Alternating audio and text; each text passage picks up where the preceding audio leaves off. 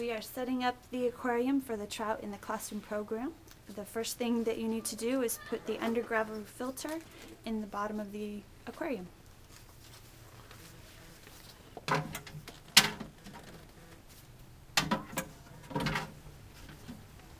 It is also recommended that a mosquito netting or some type of screen to lay over the undergravel filter will help protect the eggs from falling through the cracks.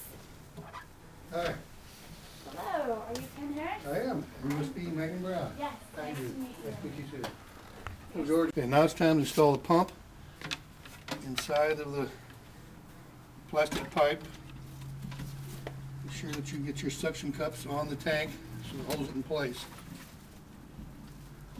Like that. Make sure that your aerator hose is on the outside of your tank, not the inside. Like this. It's a good idea to check and see if it's, make sure it's going to work before we get everything started. When we put the chiller in, we found out that we had to tweak it a certain way because it had to be turned around so that you could get the bar to go in there straight without bending the hose. And this is the way we had to do it. Okay.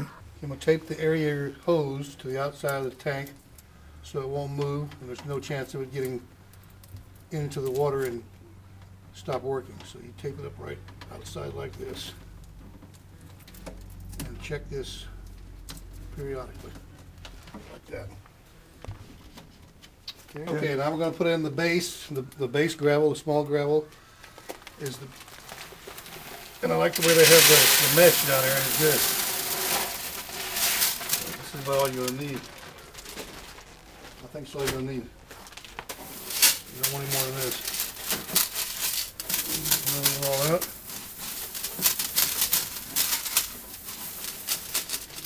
This.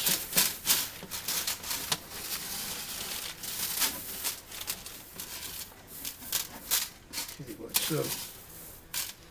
You don't want any more than that in there because it has to aerate up the. Okay, you want the big rocks in the front, spaced close to each other, so that when the eggs go down, the eggs will be down in here, in between. Thank you. There, there, and now maybe some smaller ones. We can put in like this, behind them, like this, so that the eggs can actually get down between the small rocks and the large rocks.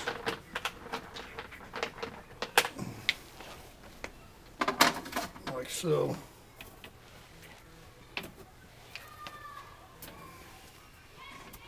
When you drop the eggs in, you're going to drop them in right down here, so they'll drop down in between these rocks, right there. That's basically all you want right there. Okay, whenever you start to fill your tank up with water, you're going to be pouring it into one end, and it's going to push these rocks around that you've already put in. These little pebbles, just leave them pushed out until you get through putting the water in, and then you can either use your hand or you can use a ruler or something that you can push the pebbles back into place. Up in here. Come over this way and do it. You try to put it in one corner so you're not knocking all your pebbles out of there. And I have my kids do all this. You change the water once the fish have hatched and they start swimming around everything. I do it once a week then. But once you start feeding them, and they get bigger, twice a week. Now that's on my big tank. You can look at the water and tell it starts getting dirty. You don't want dirty water. That's one thing trout will not tolerate. So you have to change it as quickly as you see it starting to get dirty.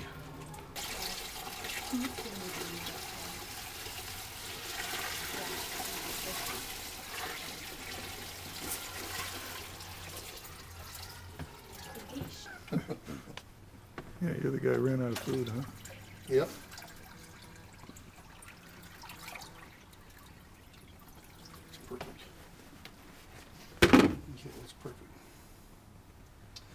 Okay, now let's see if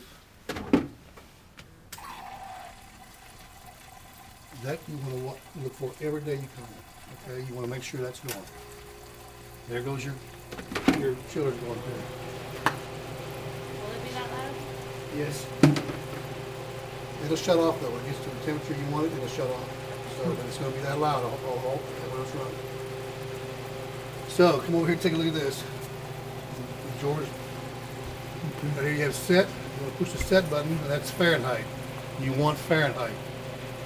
Okay, and you can put this button up here, up or down, for Celsius or back to Fahrenheit. Once you do it like that, it's on 50 right there, and that's where you want it. You want it on 50. I have found that if you go lower than that, your eggs won't hatch as quick, and your child will take much longer to hatch. So keep it at least at 50. Okay? You're set. That's all there is to it. You just reach down into your tank, back over like they were.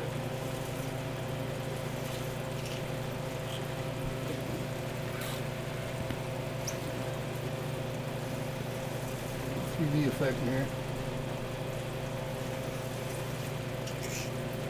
Like that, and that's basically all you're doing. Now when you put the eggs in, be sure that when you pour them in so they go down right here. You don't want them all over the place because you want to mimic their natural habitat where they're really low. They lay them in rocks like that. And they'll be down inside here, and the kids can see them. You can actually turn this over here by hand. If you don't want to come in over here and you want to come over that way more, you can hold that and turn it. It'll go.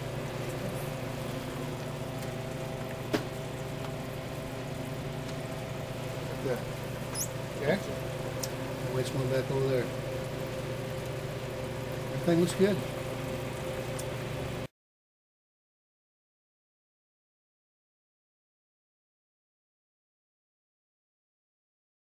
You don't have to worry about changing anything, really, any water, until you start feeding them.